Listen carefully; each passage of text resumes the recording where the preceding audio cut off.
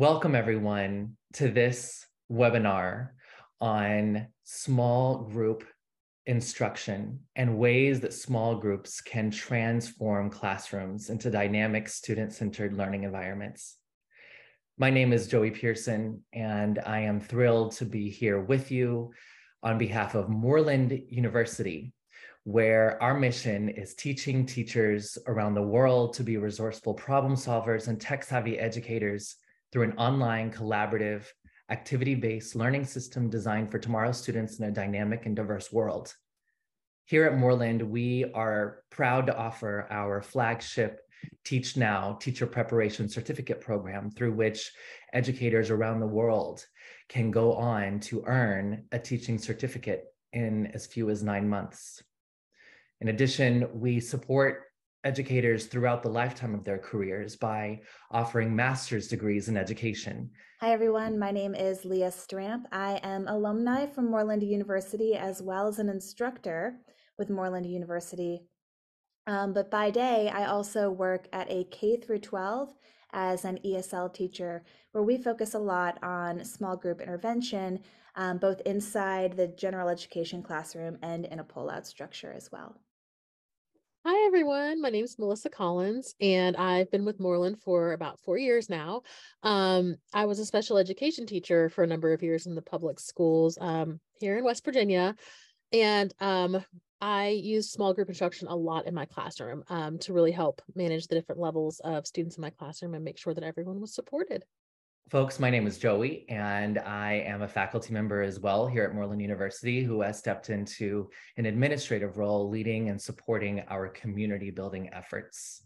I work to ensure that our community of candidates and alumni, instructors, and staff members are all engaged and supported as we move forward toward the mission of enabling and empowering as many teachers as we can to serve the students who need them the most around the world.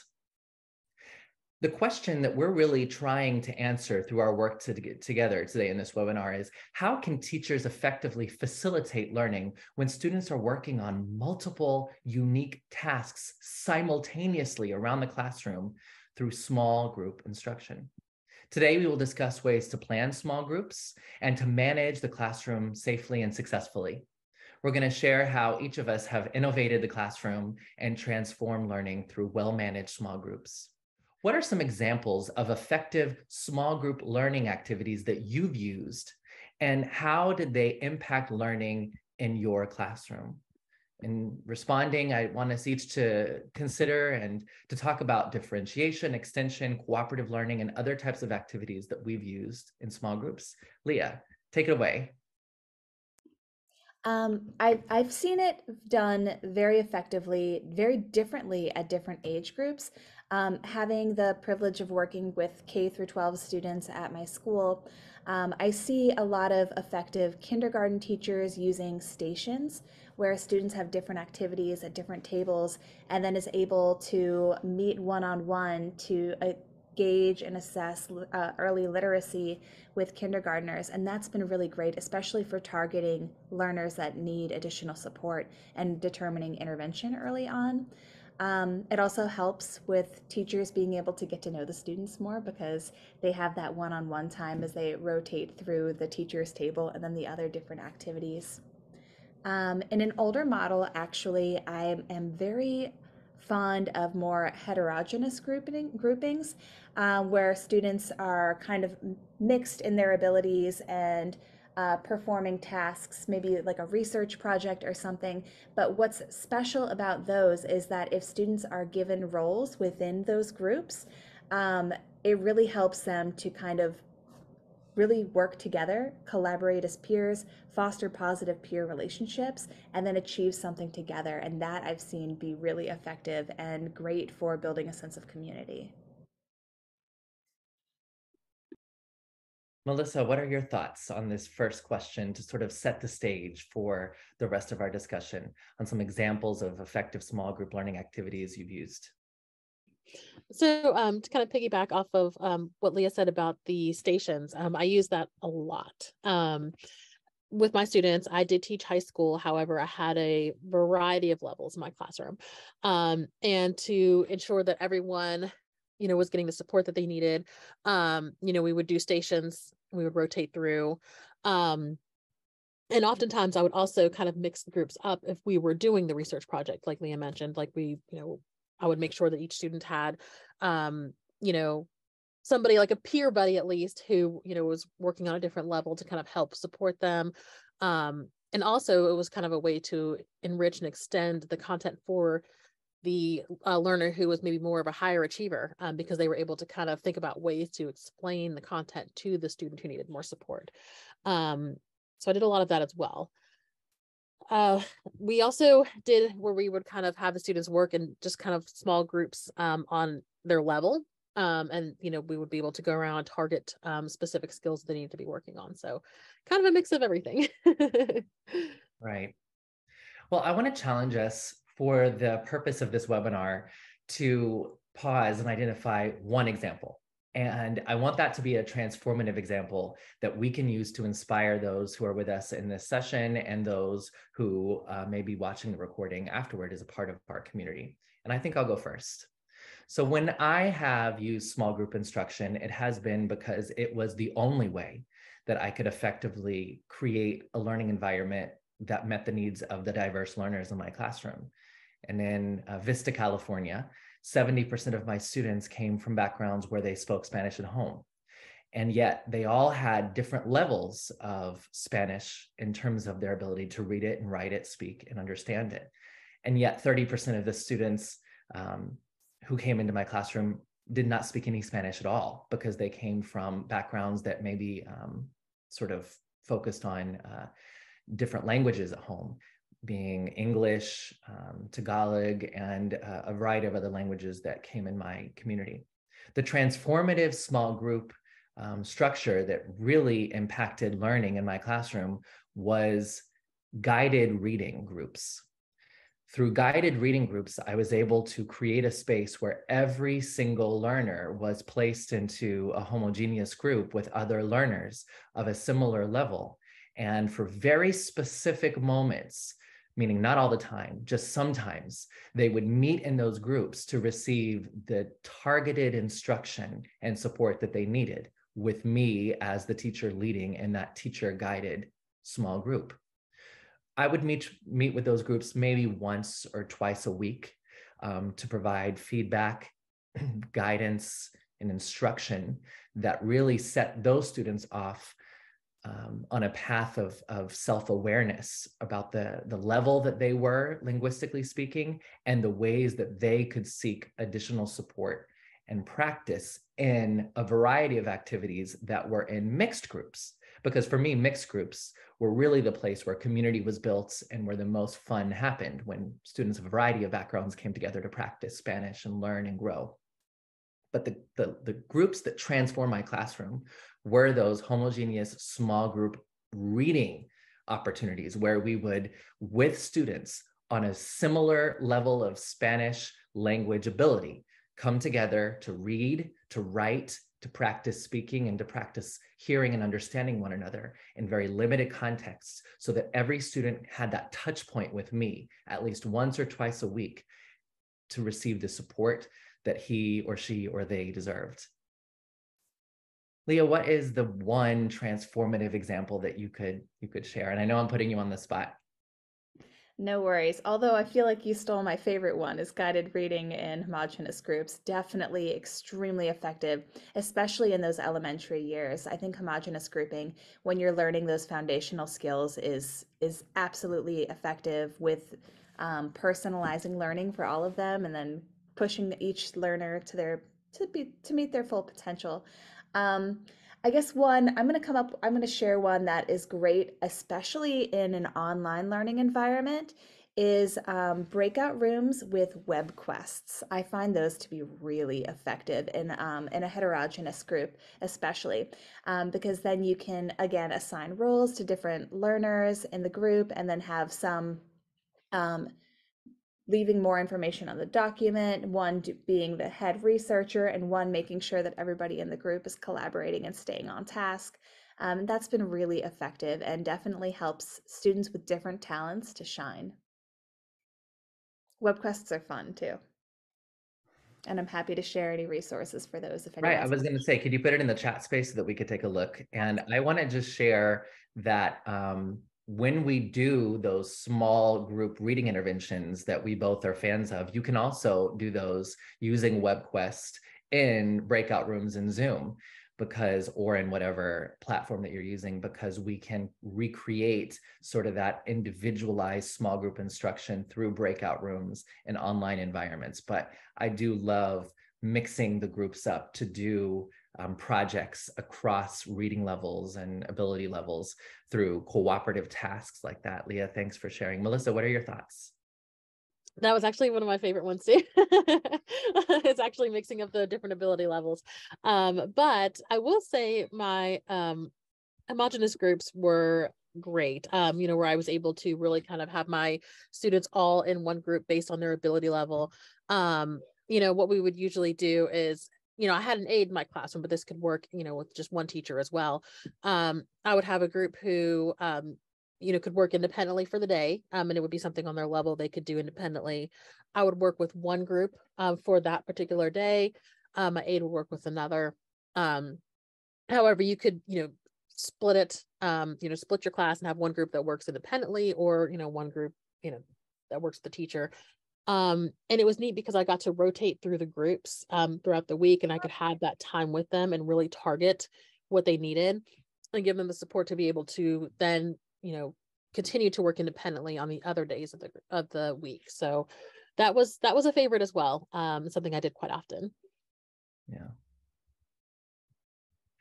We've given now a number of examples of small group configurations and activities that you can use in the classroom, both in person and online. And as you are researching, I encourage you, those of you who are watching and participating today, to look at the diversity of ways that small groups are used in your grade level or subject area. And if you came to this particular webinar through the Moreland community, then you likely have already downloaded our small group graphic organizer, where you'll see, I believe there are 6 different small group configurations available to plan as a result of that graphic organizer. And if you don't yet have it, make sure that you comment on the video below, or if you are here, put in the chat space, please send me the graphic organizer, and we'll make sure that you get it, because that is sort of the resource that'll help you to envision how you can take and apply small groups in your classroom. But I'd like to transition now to the second question, which really builds and talks about assessment. So our second question is, how have you been able to assess small group learning to ensure students participate and learn? What practices have you learned to incorporate and avoid to promote student success in small groups? And Leah and Melissa, I just want to share with you that a lot of the participants have indicated that they are excited to use small groups, but they're just not sure how to assess student work and to ensure that students are in fact participating when each student and each group is working independently and collaboratively around the room. I know that sounded ironic. Let me rephrase that. Each group is working autonomously around the room without the teacher being a direct observer. So I'll put this in the chat space. And Melissa, would you like to start us off for this? And I see that I'm going to have to send out a lot of graphic organizers right now. Yes, absolutely. So a big thing that I used to do whenever I would, have my projects that I had going is I would assign jobs to students. For example, if my students were working on a research project, one student would be kind of my, main researcher. Somebody else would kind of make the presentation really nice and engaging. And then somebody else might be my presenter. Somebody else might be the recorder. And in doing so, I was able to make sure that, the students had jobs that were really kind of best suited for them, but also it held them accountable. If the project was not very well put together visually, then I knew that my person who was responsible for the visuals probably didn't do their job. Or, if the presentation itself, was kind of, not very well stated, then I knew, okay, well, they probably didn't pull their weight. And it was really easy for me to assess who was doing what by just assigning jobs.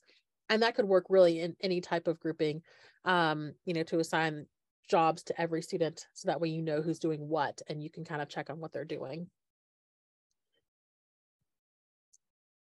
That cooperative strategy whereby every individual is responsible for a task that contributes to the whole.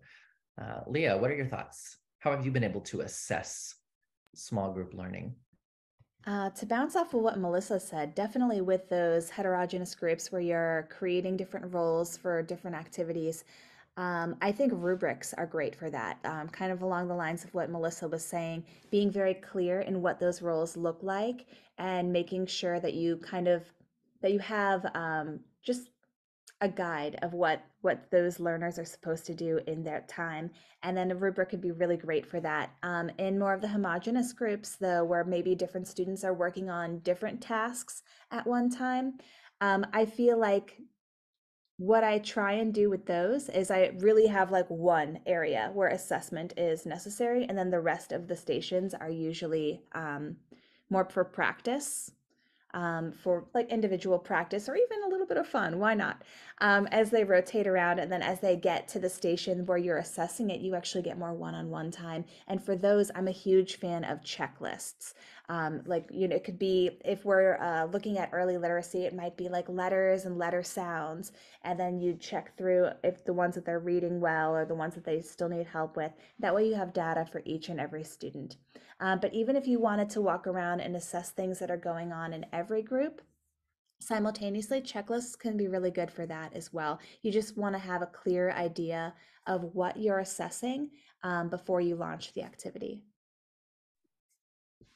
Well, to really build off of what Leah and Melissa have said, I'd like to talk about a very specific rubric that I used in my classroom, which was the participation rubric.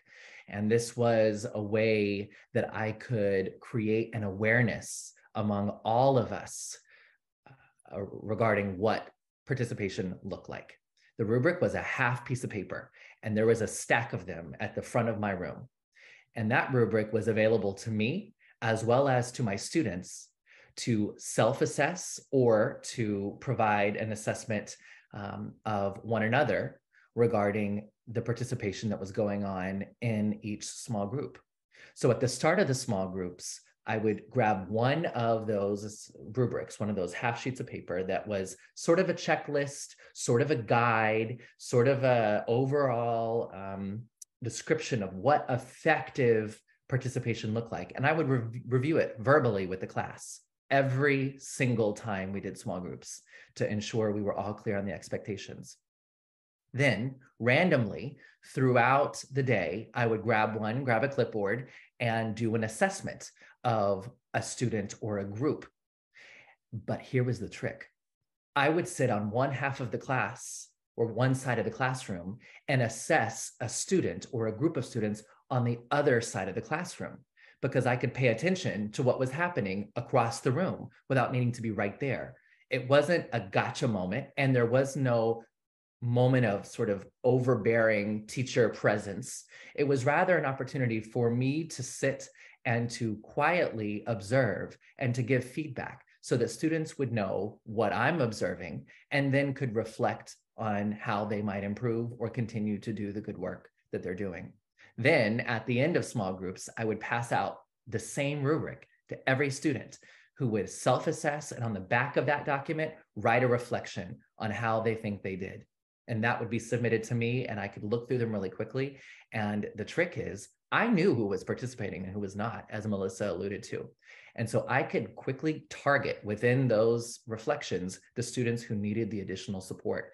Grab those reflections, read them, see if the students are really being authentic and saying, I didn't do as well as I could have, or if they are simply misguided and need some more understanding of what active participation looks like, so that I could provide them with the additional support in terms of participation. Let's also talk about learning assessment and assessment of students' abilities and knowledge.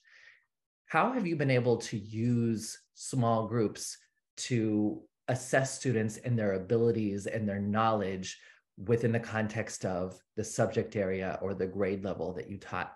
Melissa, would you like to take this one? Sure. Absolutely. So, well, in my class, with the homogenous groups where I would kind of work with the students, different days, I would use those days not only to work with the students, but also to assess where they were, and see exactly where I needed to support each student. So, I might have one group come through and, we're all working on one particular activity, and I'm seeing that the student over here is kind of just struggling with one particular aspect. I know, okay, well, maybe I need to, kind of prepare, when we do our independent work time, prepare something that I can really use to help, reteach, or maybe I can try to pull the student aside for a one-on-one, while the students are going through stations, and I can really kind of help support them that way. So I kind of used my time with them as, kind of did double duty, I guess. I was working with them, but I was also kind of assessing them as I worked with them. So I was using kind of their classwork, and my observation as a way to formatively assess where they were at that point in time. I always had a notepad or a rubric or some lever of assessment in my hands as I would be walking around and working with students. And in some cases, each of the small groups, in fact, would have a rubric related to a standard. So in my classroom, we might have a standard related to speaking and being able to say what you like.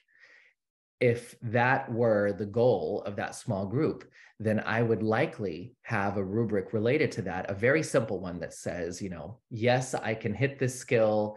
I'm approaching being able to hit the skill. I'm not able to hit the skill, or I didn't try, and use that as a way to assess students' abilities in that small group, or to have them self-assess in terms of their abilities within that small group. And Leah, what are your thoughts on assessing specific skills and content? Well, with those foundational skills, again, like early literacy or those foundational math skills, I'm a big fan of diagnostic assessments, just one-on-one to just see where students are at and then kind of gauge my homogenous groups that way. But for more advanced topics, let's say you're teaching fifth grade science where it's not so much those foundational skills. I think a pre-assessment at the beginning of every unit is a really good way to gauge what learners you need. Because sometimes you have a student that maybe typically struggles in your class, but then you get into your unit on the water cycle and they are a rock star. So then you need to rethink the way that you plan your groups for that unit. Talk about planning groups, because that is a practice I think that could help clarify how to structure small groups for some of our folks watching today.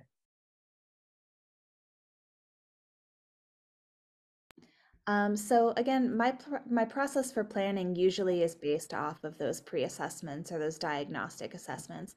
And depending on the size of the classroom that you're working with, you might want to go with anywhere between 3 and 6 groups. I try and keep my small groups between 4 and 6 students typically, because I feel like that's kind of the perfect number to build a sense of community and not have an overflow of people where there's not enough jobs for everybody and somebody's not really pulling their own weight. So I think 4 to 6 is kind of that magic number. With with the struggling students, I try and put them in smaller groups though. That way, uh, there's really just a lot more one-on-one focus when you get that time with them. But so that's how I plan it with 4 to 6 students at a time. And then based on the diagnostic or pre-assessments, so my high flyers will be grouped together when I'm doing homogenous, and my struggling learners will stick together. And a lot of times I find that as an ESL teacher, I notice this one particularly, my language learners almost always end up in that lower caliber, not because they struggle with the ability to learn in general, but they don't have solid mastery of the language of instruction. And so then that also gives you kind of an idea of what kind of differentiation you need to include for those groups as well. Right. So you use the pre-assessments to determine the levels of your students, and then you group them appropriately. Correct.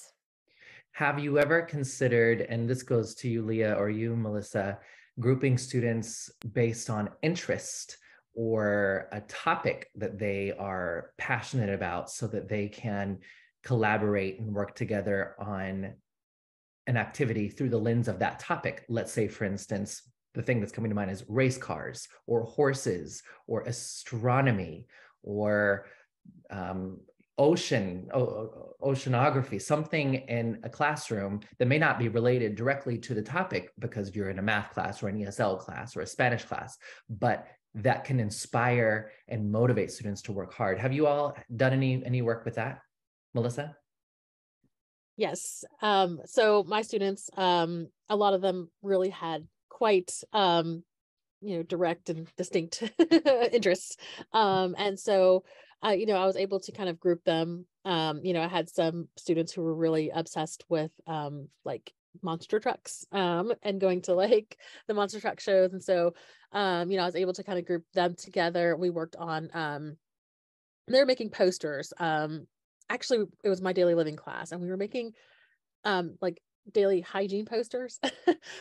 So I mean, it seems like it's totally unrelated, but I told them that they could use like their interest to kind of make the posters interesting. So they made a poster on like brushing your teeth, but they had the monster trucks incorporated in it. And it wouldn't have normally made sense to anybody else, but it really worked for them. They got motivated because they're like, oh my gosh, like I can put monster trucks in this toothbrushing poster. And so, yeah, we did a lot of that, especially because they were so hyper focused on their interests that it really worked well. What are your thoughts, Leah? The one that comes to mind most recently in a ninth grade science class that I push into, we did an interest-based grouping on biomes. So each student had to create a 3D biome online using this really cool app. I'm going to have to get the name of it for you. But based on your interest, you could be in an aquatic biome or the rainforest, or any habitat that you liked. And some of them were more popular than others. So we had, I think, 2 separate groups that were focused on the rainforest, but then other people got to choose the other habitats that they liked, their interests.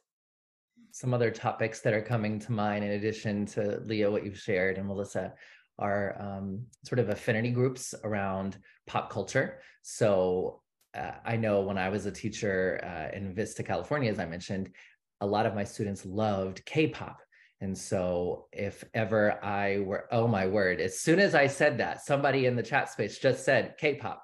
So that is exactly what I would do with my students. We would have different groups based on popular culture and interests there. We also would have groups based on sports that they enjoyed playing and those who did not enjoy sports at all, which was totally fine. But creating space for students to express their interests and have their voices heard was critical. What about some ways that we can think about enhancing students' skills, in particular, those students who may have lower achievements on academic skills, but higher abilities in other areas? So I would like to give an example and then pass it back to the team. I had students who had IEPs, but whose artistic abilities surpassed almost anyone I've ever met in my life. Students who could paint in beautiful ways, who could sing, who could play instruments, who could sculpt, who could build, but yet struggled with learning a second language. And so I would create group opportunities wherein students could express themselves artistically and demonstrate how fabulously talented they were in one way, shape, or another, while also engaging with the language, or in the case of any teacher, the subject matter that we're teaching.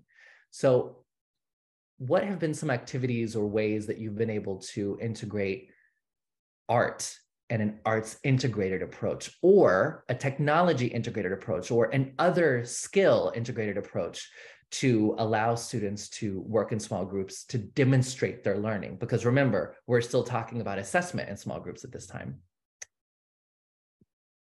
Leah, would you like to take this one, or Melissa? I see you're both nodding, so I know that we're all sort of like, yes, we have this. Leah, why don't you take this one first, and then we'll go to Melissa. This reminds me of a seventh grade science class that I push into every week as well. And one really cool thing that I see in that one is at the end of each module that they cover, at the end, there's a final project, and the outputs are there's a variety of different output options. And I think having a diverse realm of output options is really great for allowing students to shine with the talents that they have rather than forcing them to do some specific thing. And in that class, there are students that put together fabulous slideshows of their understanding. So I'll get specific here. The most recent one that we did covered the three of Newton's laws. And so at the end of that module, you had to demonstrate your knowledge of all three of those somehow. And then so some students, my ELLs in that class, they both opted for the comic strip option. They both drew and colored and created visuals for demonstrating those laws. And then other students in the class actually built structures. And then some other students in the class, I think there was one that built a roller coaster that was able to demonstrate all three. And then a few others went and created stuff virtually. And so the output options really made for very exciting projects for all of the learners, as well as the teacher that had to grade and look at them all, because the students were really proud of what they had accomplished.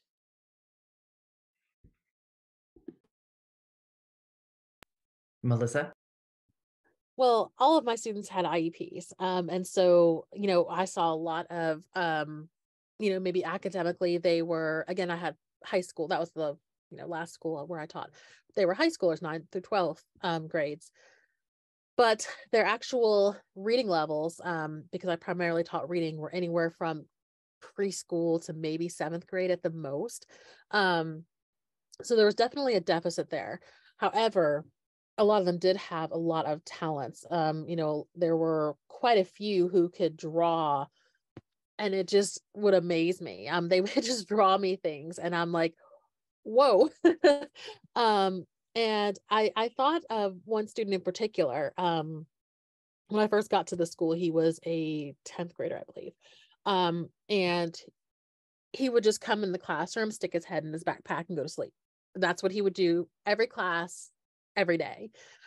And I noticed there was one rare occasion where he was just drawing. And I was like, oh my goodness.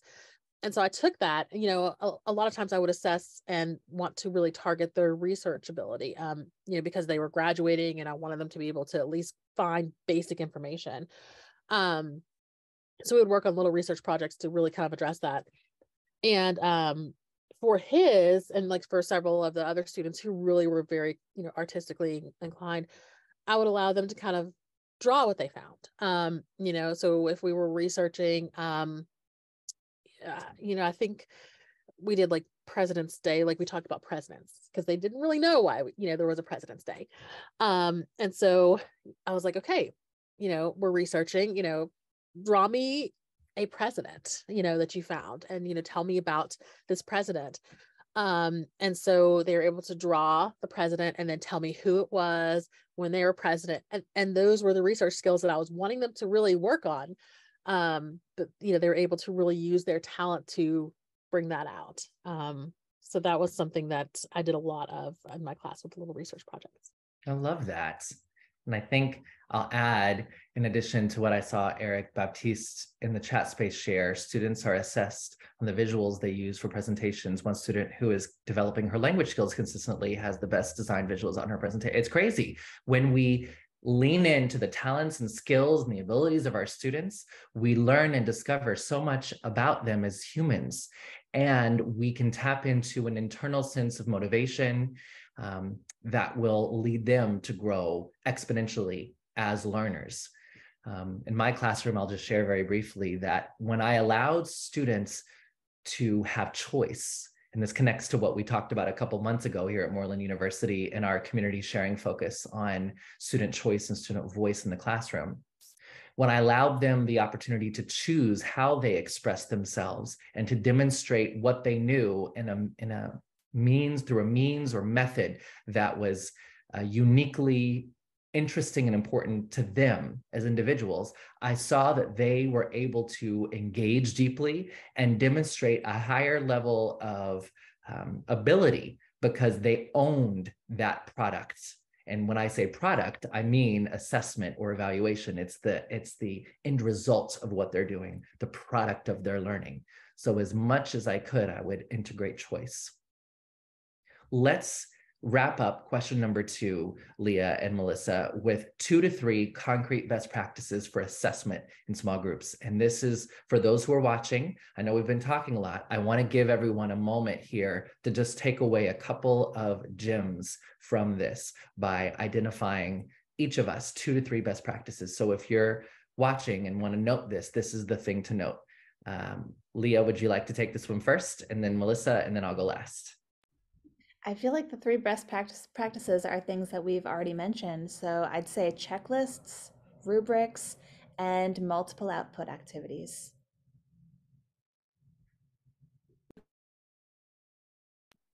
All right, I'll go next.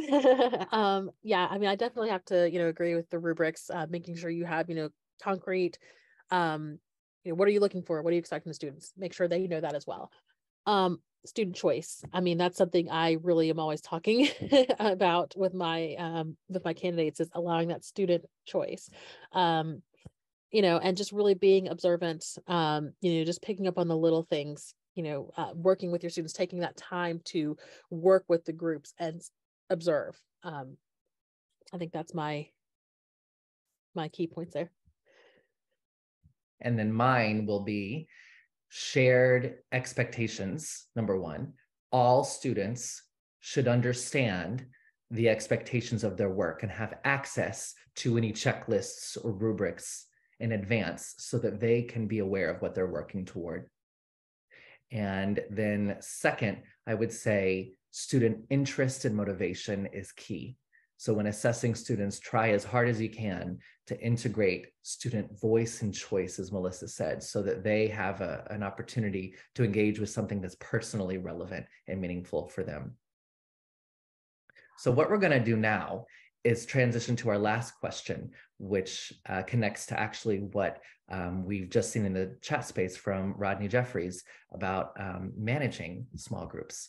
So our last question simply is, what concrete strategies can you share to manage the classroom when using small group instruction? This is important because if you can't manage the classroom, then you can't really use this strategy. And I've put this into the chat space for everyone. And Melissa, would you like to start for us for this one? Sure. So with my students, I, always made sure that, if I was working with one group in particular, that my other groups had something that was appropriate and engaging. I would kind of tap into their interests. A lot of times, before I got really going in a class, I would do some type of icebreaker or some type of survey, so I could get to know the students and what they were interested in and, kind of where they were at. And then I could plan activities that they could do independently based on that. And that's what I would kind of have them working on, while I was working with my other groups. I always had a stack of just work. And it wasn't like, anything that was like, too difficult or not fun. It was things like word searches, different, coloring, just different things like that, so that if the students who are working independently did finish their work before I was finished with my group, they had something to go and do. Eliminating that downtime is so crucial. When you have that downtime and the students, if you're managing one group and you have another group who's working independently, if they have that downtime, that's when you start to have issues. And so making sure that you eliminate that downtime is the biggest piece of advice I can give. I agree. I think having a really strong classroom management established up front is going to be essential. Make sure that you cover all of your bases. You could have a noise monitoring app on your board if you have a smart board. I'm a big fan of bouncyballs.com or .org actually. It's cute. It bounces around if students get too loud. You have to let them try it loud one time. That way they can get it out of their system. But then after that, there could be a consequence for groups that get too loud, maybe maybe they lose 5 minutes of free time at the end, or 2 minutes of free time, depending on the age group of your students. But things like that, like using apps or having an effective timer, or really mastering those transitions from activity to activity, can really help tighten up what those groups look like when they're in action.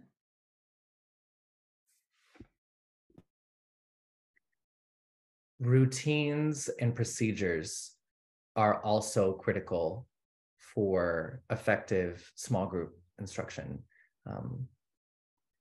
to work and to flow in the classroom.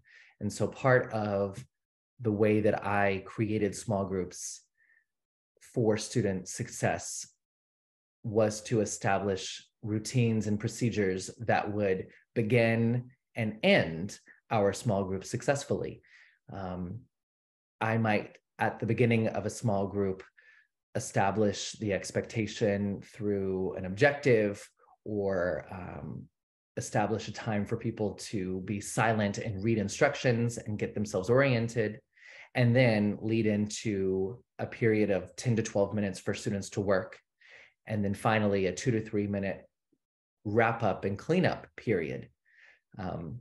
The way I would do that without having to strain my voice is using a bell in my classroom, so that when I hit the bell twice, students would know that we're getting close to that ending period, and using the timer that was mentioned, students would know that they have 3 minutes to clean up, and by the time the timer hit 0, to be silent. So with that being said, what routines and procedures, Leah, have you found to be effective in your classroom for small groups? We have a very solid small group entry routine, as well as expectations for respect amongst the learners during the group work. And then another, as you said, sort of wrap up routine that ends the group work, or at least ends the station, depending on which one they're doing. Looks like Delmay in the chat box noted modeling, and I think that that's a really good example as well. I'm a huge fan of positive modeling to help maintain that positive environment when you're managing the classroom. For example, if I see that group 3 is being a little bit rowdy, I might walk around and say, Group 1 is being a wonderful example. I can see they're speaking at a level 1 right now, and everyone is seated in their seats. And then that might help to not only reinforce what they're doing, but remind the other students of what they need to be doing. Melissa, what are some procedures or routines that have been transformative for small group instruction in your classroom? Yeah, so I used a lot of visuals. I would use like the visual timers. Sometimes I would use a visual cue for them to know that if we were like maybe doing stations for that day, that they would know to rotate to another station. We had a solid routine where my students would come into the classroom. They knew that they had to do the bell ringer. It was always, get your pencil, your paper, sit, do the bell ringer. And then they would know from there, once that was finished, to start getting into their groups.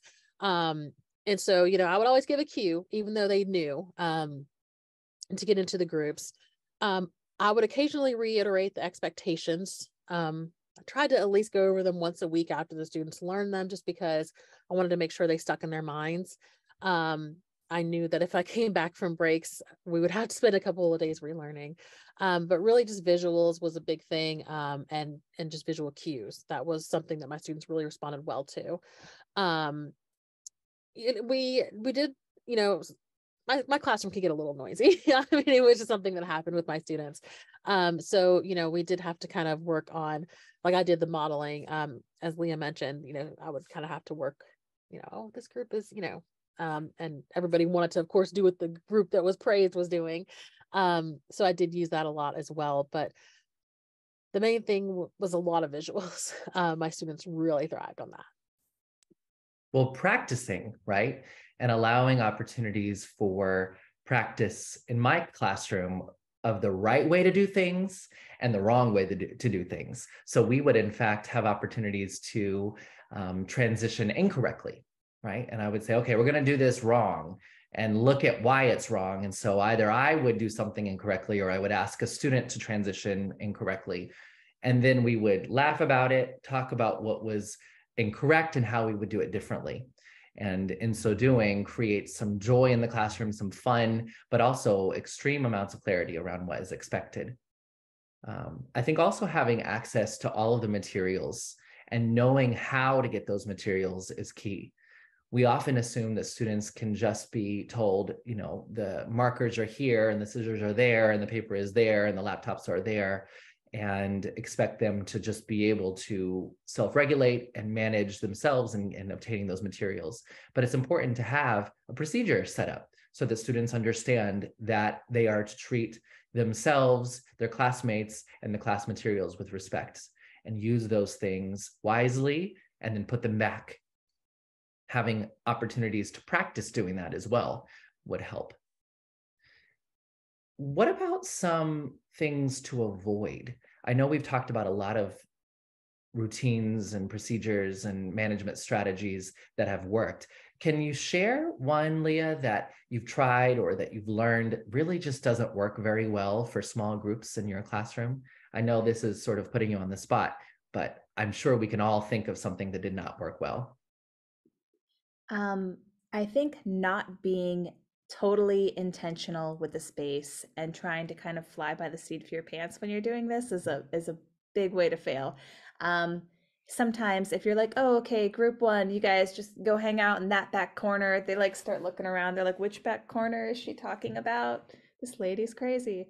And then, it takes a minute for them to figure out where they need to go. So being really intentional, not just like with the stuff, like you mentioned, like making sure that students know where to get it, they know how to put it back, they know what the proper use of it. I think that qualifies to space in the classroom as well. So if you have dedicated seating arrangements for groups, like you might have students arranged in their groups the way they come in, you maybe different tables or different desks, but then you also have a very well thought out strategy for how they're grouped together and how that looks in the space. Like, do they need to quickly move desks into a new table arrangement? Do they get up and move to different tables? How does that look? How do you use the space effectively? Melissa, what is something that you could help our participants sort of see and avoid? I think back to my first year as a teacher.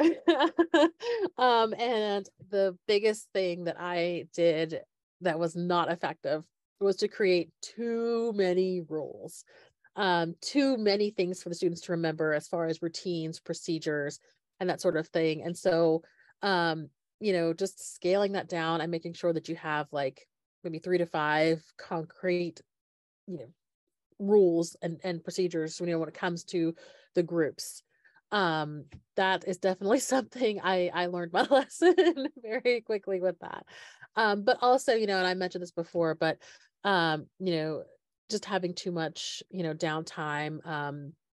I see in the chat that too many transitions, and to kind of piggyback off that, too much time in a transition can be problematic as well. So making sure that you limit those transitions, don't have too many of them, and keep those rules and procedures to a minimum.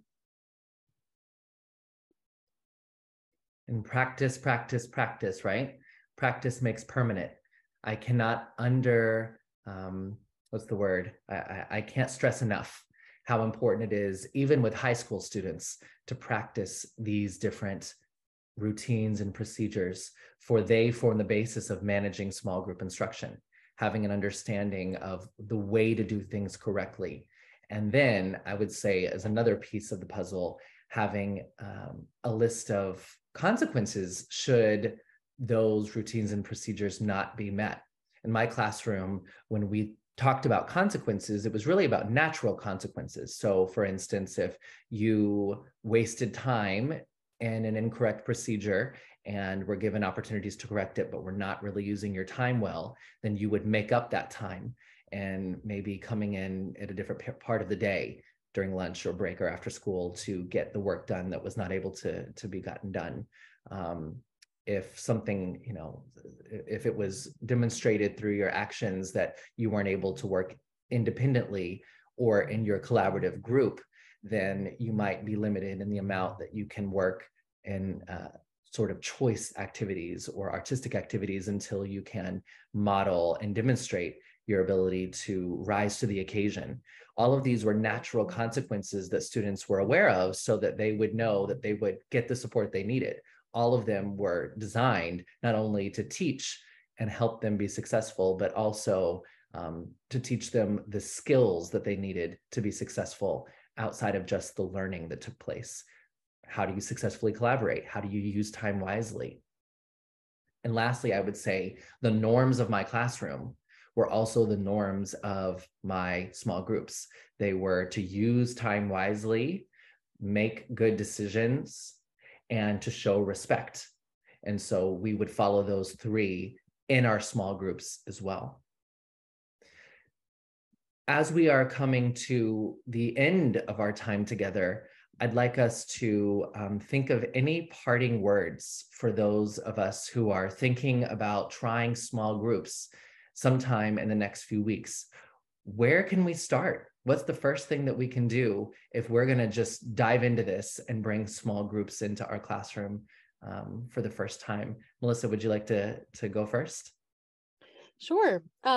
So I, basically first and foremost would say, don't be afraid to try. It really is such a beneficial way for students to learn.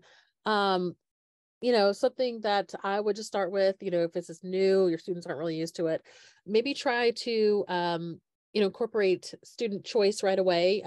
Those interest groups, start there, get them engaged and buy in to, the small grouping and, get them used to it that way. That would be my advice for a place to start. And of course, make sure you do have those, transitions and everything planned, plan before you get started as well. So that way you don't have any issues that might sidetrack you.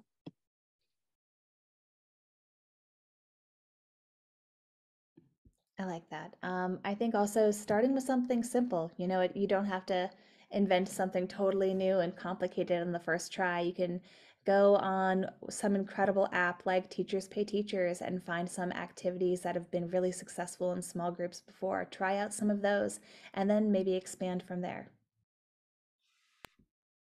And then mine would be simply to start by developing a rubric.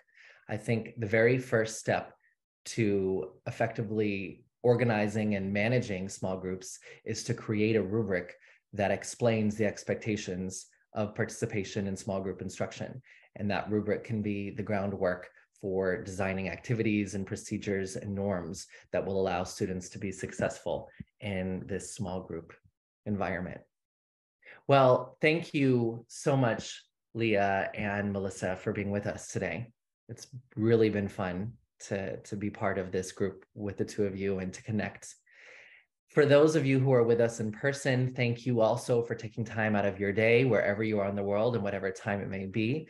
I ask that if you benefited from the information and the strategies, that you share this webinar with others. You're going to receive a recording, and I encourage you to share what you've learned and the recording with your colleagues and networks via email and social media, because knowledge is power. So let's share the wealth. For those interested in deepening an understanding of these best practices and more in effective teaching and learning, I encourage you to look into Moreland's teacher preparation program, or if you've already gone through that program, to look at the master's degrees in education, for there is so much opportunity to develop and expand your ability to lead small groups through the programs here at Moreland University. On behalf of Moreland University, on behalf of the faculty members, the staff members, and the more than 6,000 teachers who have gone through our program, thank you so much for being with us today, and I hope you have a fabulous rest of your week. Bye-bye, everyone.